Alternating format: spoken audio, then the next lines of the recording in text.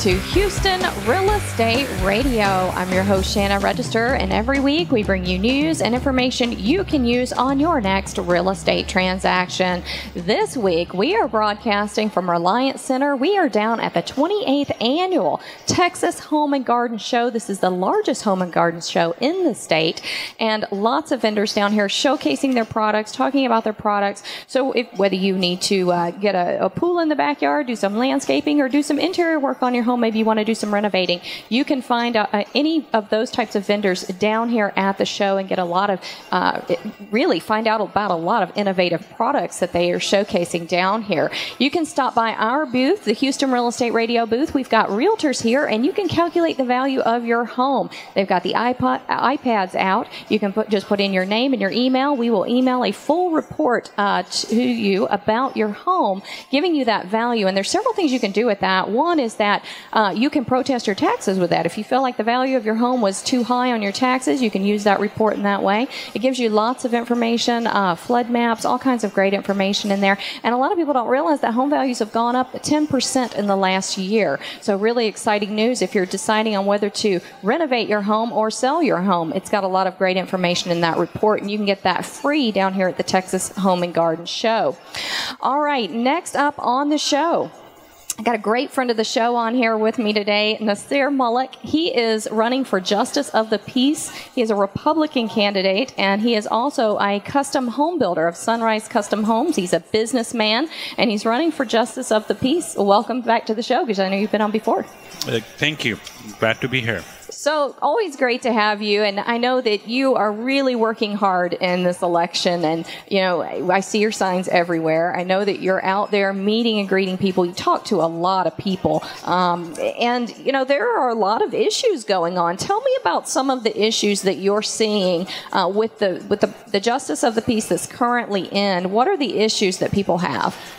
Well, the major issue, there are quite a few. The first one is the truancy cases. People who live in Humble and Kingwood, they can relate to that. As I've mentioned before, Precinct 4, I'm running for Justice of the Peace, Precinct 4, Place 2. And those who are listening to me, this is a huge precinct. It starts from Cypress, and it goes all the way east towards Lake Houston. Okay. So it's so amazing that a lot of people in Cypress, in Spring and Klein, they would not even knew that they have to vote for both JPs. So they think those issues doesn't matter to them, but it does. When you have over 1,500 truancy cases that have not been heard, and those kids have not paid their dues, and they're out on the street now committing crimes.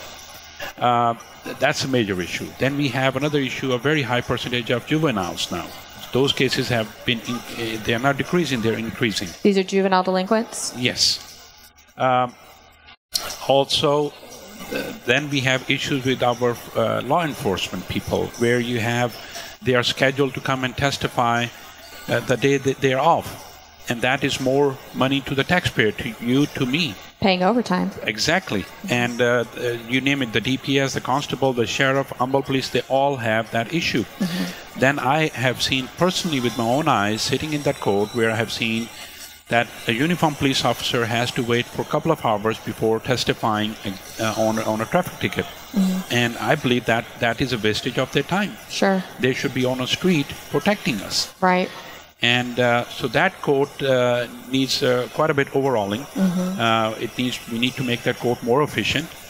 And we have JP1, who's doing over 105,000 cases per year, and then at JP2 we are doing less than 45,000 cases per year. So these are some of the issues that have prompted you to run. Absolutely. I'm very passionate about children.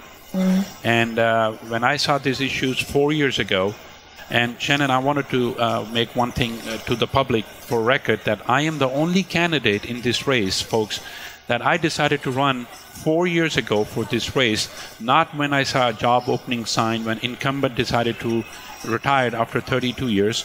I saw the issue in Humble Kingwood area. I felt the pain of the people of Humble and Kingwood area, and I decided to take a bullet for that community. And people thought I was fooled to run against incumbent who's been there for 32 years. Right. And then last year in May, he decided to retire, and he announced it. And then we have people coming out of woodwork. At one time, Shannon, we have 7 people in this race, 6 plus myself, and now we are 4 plus myself. There's still 5 in this race. Yeah, and it's going to be a race for sure. And in March, you've got the primary coming up, and it's so important. I think a lot of people don't go out to the primaries and vote, and it's so important. And definitely, especially the people who have children and who worries about our future generation, I believe they should get out and vote. And they should vote for the candidate that what their heart says. Right. And they should not fall in for a trap that, if establishment or the machine, we need to stop that. Yeah. We need to see who's good for our community. And that's what people need to come in. Definitely, they need to. This election is, especially the people of Kingwood and Humble, and this is my humble request to them, that they need to come out and use their vote, put the trust in those people's hands that then they trust. So let's talk about the marriage issue, because there's been a lot of talk that there could be some changes coming to Texas with same-sex marriage. Do you think that will happen? I don't control what happens in Austin, and that there very well possibility is that it may happen. And as Justice of the Peace, you'll be able to perform marriages. Is that correct? We do perform marriages in Justice of the Peace. I would think that's kind of one of the highlights of the job, is seeing these couples come together happily and being able to bless off on their marriages. I think that's exciting. Absolutely. We will be performing marriages at our courthouse. Yes. So if same-sex marriage comes about, will you be able to will you perform those services? Well, I'm glad you asked that question, Shannon, because a few months ago on one of the Tea Party event, there were myself and there were 3 other candidates, happened to be all lawyers, and this question was asked, and the answer has to be yes and no. So all my lawyers' friends said no, and I want a little clarification before saying yes and no, and I asked, just like you have asked that question, and I asked that if this becomes a law, if that's what this question is, and they say yes, if state and Texas approves and it becomes a law, will you or will you not? And Shannon, I was the only candidate who answered yes, because once we are sitting in that court, we have to follow the law. Right. We should leave our personal preferences outside of that court and treat everyone equally and follow the law. And yes, I will perform them as long as I am a JP. So let's talk about some of the solutions that you're bringing when you're elected for JP. What are some of the things that you want to, some of the solutions that you've thought of that you want to initiate? Absolutely. The first we have to clear up our backlog, the truancy backlog. We have over 1,500 cases, and it's going to take a little time to do that, and that's where the whole community has to get involved in that. And we have to, currently they are treated, all the truancy cases have been referred to JP3. So we need to bring them back in.